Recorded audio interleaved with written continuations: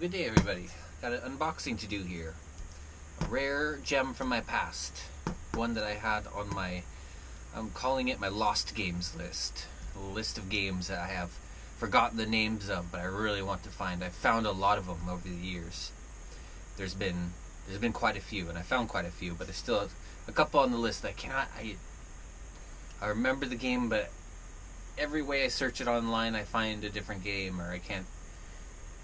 Anyway, there's still a couple games left on the list, and I'll definitely update you guys when I get them. But this is one of them. This I played with my stepbrother. I'll probably mention him from time to time. We lived in different homes, but he'd come over to visit and bring over. I remember him always bringing over some kind of video game or something cool. He introduced me to the Sega Saturn, and that was the first console I ever got. I loved that thing.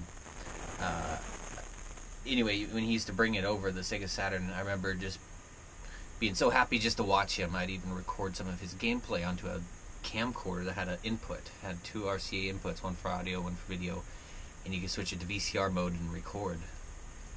And so I record when he was over, so I'd have something to watch when he was away. And I was just more than happy to watch his gameplay. And I remember Robotica.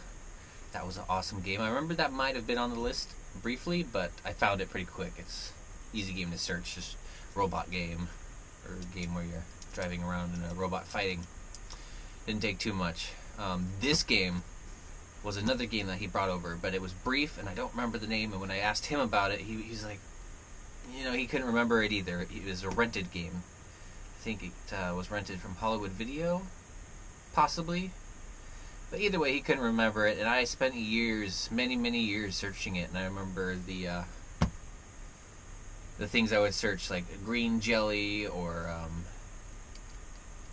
I think what eventually helped me find it was searching something about the green jellies that attack you, or green blobs. And I remember when the internet when I was first introduced to it was through Hollywood Video's AOL, America Online disc. And so when I first started on the internet, it was vague. There wasn't much to search through. There was still a huge list of games, but there's no pictures beside them. Nowadays it's really complete, but it was some years ago. Still not as great of websites out there that there are now, with full descriptions of the games and pictures. I had to go through a list and try and remember what the name was. But the game was Virtual Hydlide. A name I would have never figured out on my own, but I had started searching something about jellies. And then the trees that would uproot themselves. I couldn't remember much, and I searched stuff about vampires because I remember there being a castle and bats. So it was a gem. It was a lost gem that I cannot remember the name of. And when I finally found it, it's just this great feeling, like finding a lost treasure that was so dear to you that you thought you'd never see again.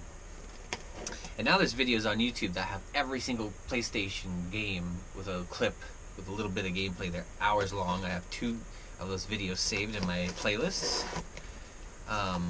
to watch later, so I can go through and find those last couple of games that I can't remember the names of. But yes, Virtual Hydlide. Oh, and there's the yes, I still have a few Sega Saturn games, but I unfortunately lost the cases when I decided to store everything into a book, and stored the cases, and then family threw my stuff away, and long story. But yeah, I didn't take good care of my stuff. Now I'm calling myself a collector. I'm gonna take really good care of it, and I'm gonna enjoy it. So a little thank you for the purchase from eBay, from the seller.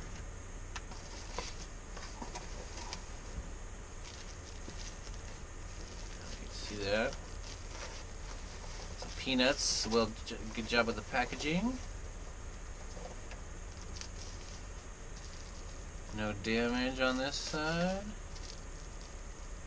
No damage on this side. Oh, such nostalgia looking at these big giant boxes, these clear cases. I remember going up to a Le Center store, video rental place, with my brother to look for games. I think that's where we might have rented this from. It was a old Le Center store with VHS tapes, long time ago.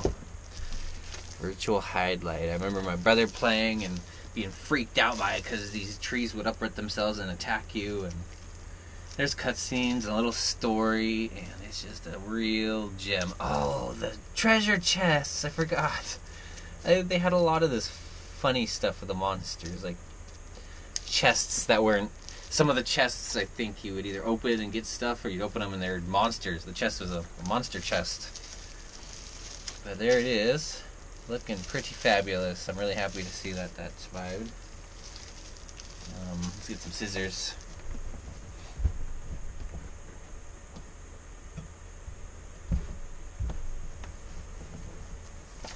Gem from the past. I remember getting this game, but I didn't know the difference between the American.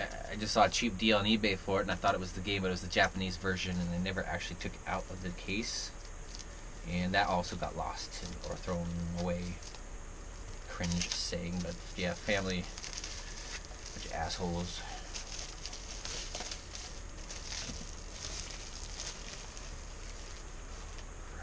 It is a little scuffing, of course. I have this weird thing with smelling my merchandise. You can sometimes tell if it came right from a movie store just because of the way it smells. Oh, the disc kind of bounced off its thing there. Let's check it.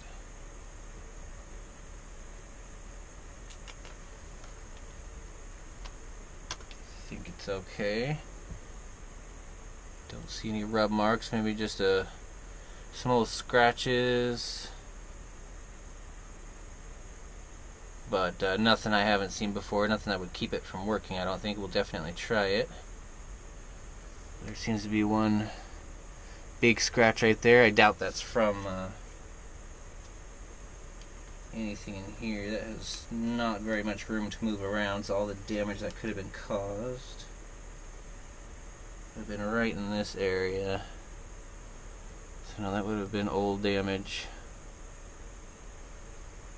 Not happy about that though. They should put a piece of tape over this disc so it doesn't pop out if it's that loose, but it's not too bad. Virtual Hide-Lide.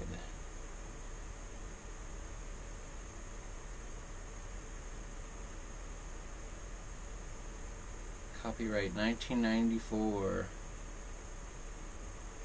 So that might be the game or the company. I don't know how that all works, but it's probably somewhere around that time.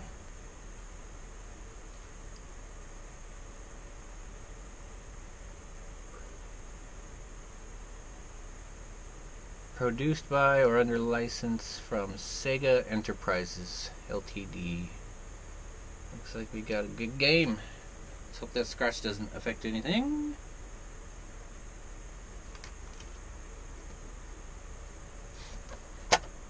Give it a quick test in the machine. There it is, the case.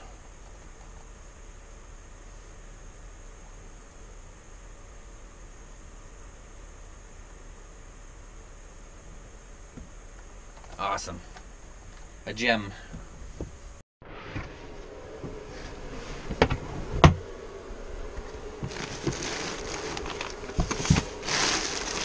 Alright, time to hook up the old Sega Saturn. First, or the only the second console I've hooked up yet to my command center here. Pretty exciting. Oh, I just love the feel of this thing. It's so nostalgic. It was my first console. Got Daytona USA in there. I'll have to find that case for that. Controller.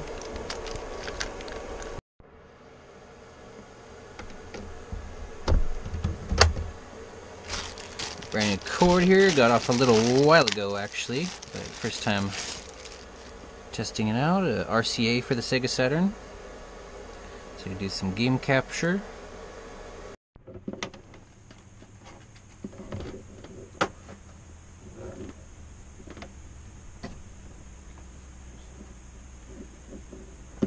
Video.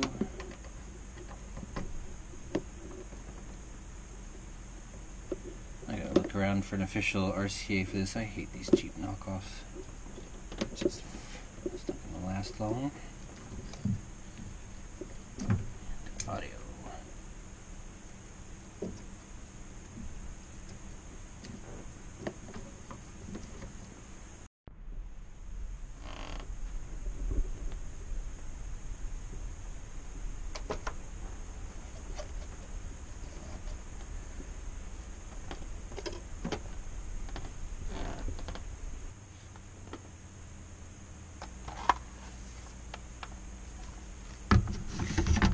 quick look at this manual. I don't know if I remember looking through this thing. I do kind of remember looking through this thing. Pretty decent condition.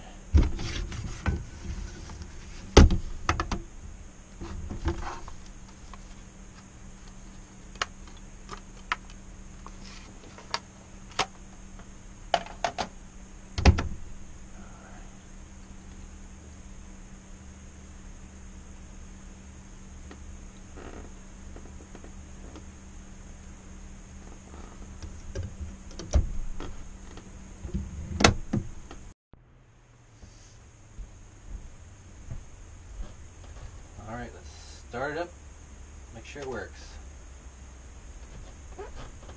Oh, even that console has a nostalgic sound to it. And this menu, oh yes! This menu. Alright, we're recording on the OBS studio here. So this is something you see every time you're, it's got a little battery in it, and every time you lose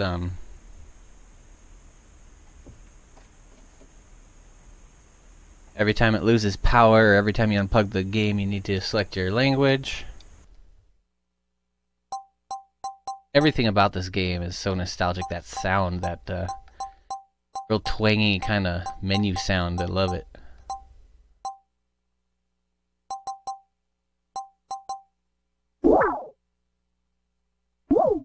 And the woos! 1984!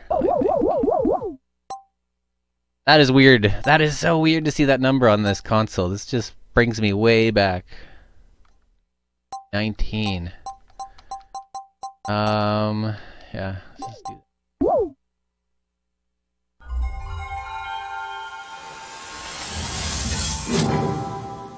Oh my gosh, it's great. It's glorious. I used to draw that symbol in school when I should have been doing school. That Saturn S with the blue planet in the middle of it.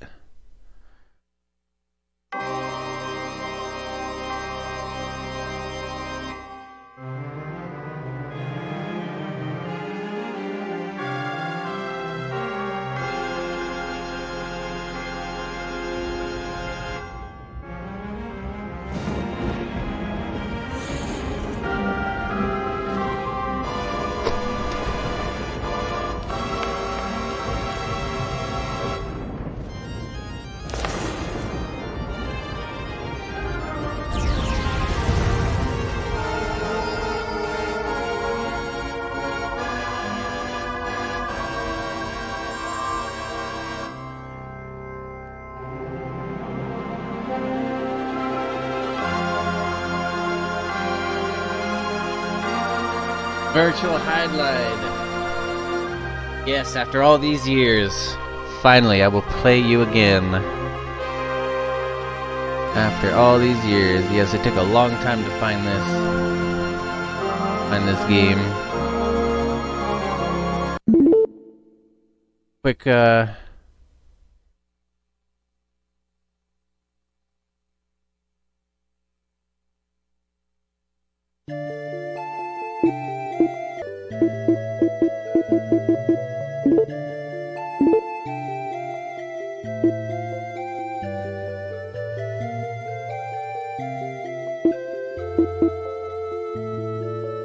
normal. Always do normal. Incomplete map. Show destination.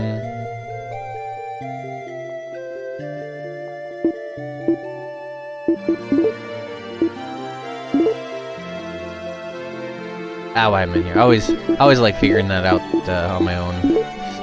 Hitting keys until it works. Alright, let's give it a quick with a code. So maybe you can write down what world you spawn in, and then you can...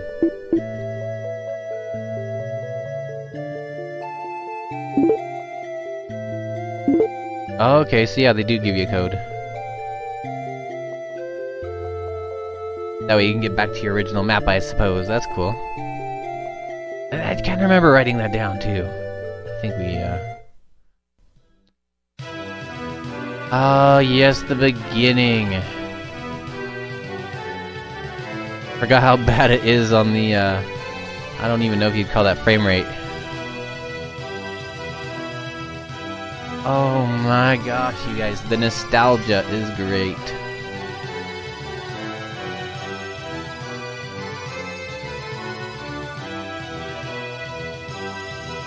We got block, swing. Yes, I remember these slow controls. Character looks good though. Oh, it actually looks like maybe a picture of a guy. Yeah, the fog, and then how do I put the bat away?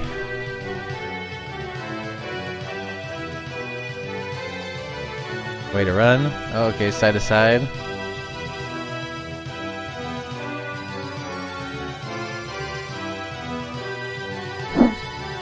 Big swing, block.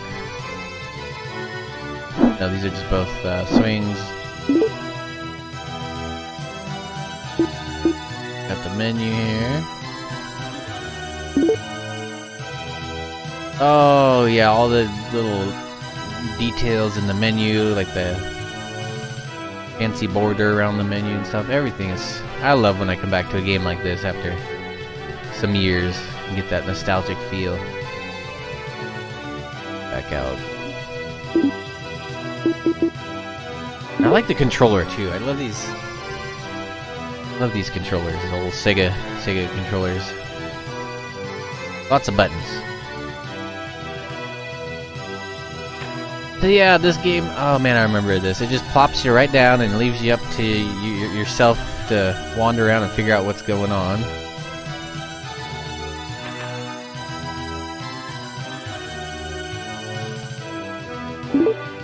Oh, there's the map.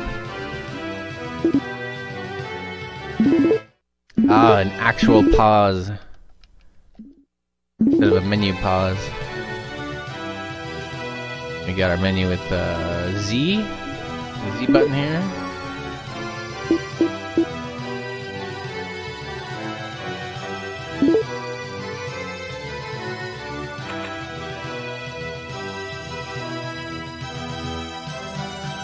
I could have sworn there was a way to run.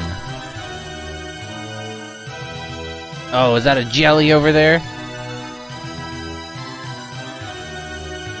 Many jellies. This game still gives me the heebie-jeebies. I don't know why. It's just this creeping things out in this creepy fog just creeping up on me. I'm gonna take one out. It's time to attack a jelly.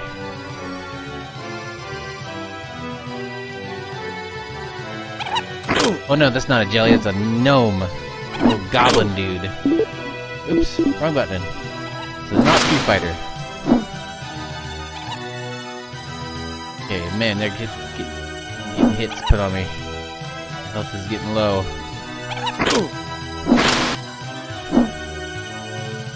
Got him.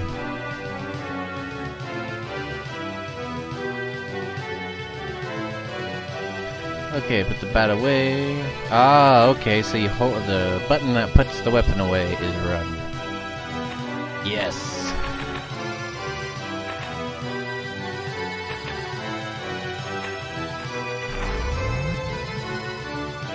I just heard a freaking jelly. Oh my god, it's coming. Oh, it's a fucking tree.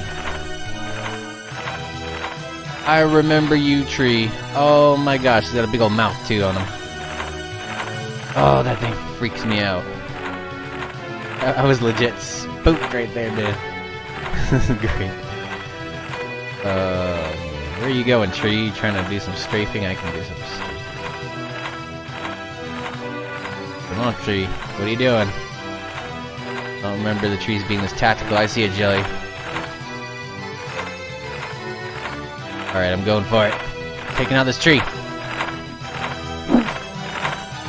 Oh my gosh, those teeth, I remember. I was a little kid, that just freaked me out so bad to see those big old teeth on a tree. Oh, a treant. That's right, they had a name for it. Treant. Can't seem to hit me. I'm too fast. Oh, he's getting closer. Oh, he's getting way close. Okay, maybe that's why he can't hit me. I've got some reach on this weapon.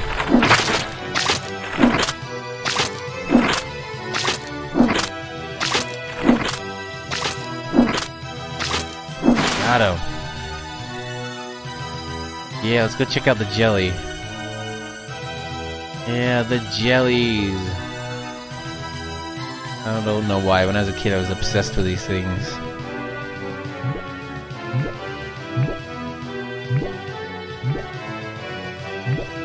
I do remember when we first saw one of these, we didn't know whether or not to treat that as an enemy, because it doesn't look very threatening at first, but then it gets close. It's gonna get me. Spike me. Oh, yeah, right there. Jelly spikes.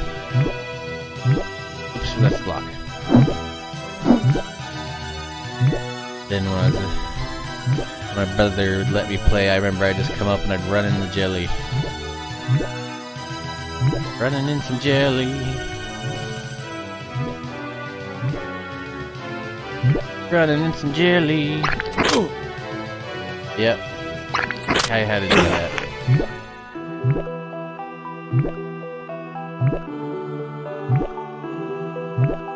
Da-na-na-na. Okay, so there it is. Looks like it's working pretty good.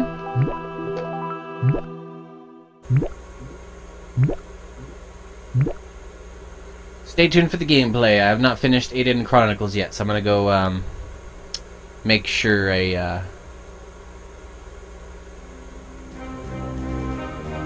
finish that game first, or else I'm gonna get distracted and I want to remember the storylines.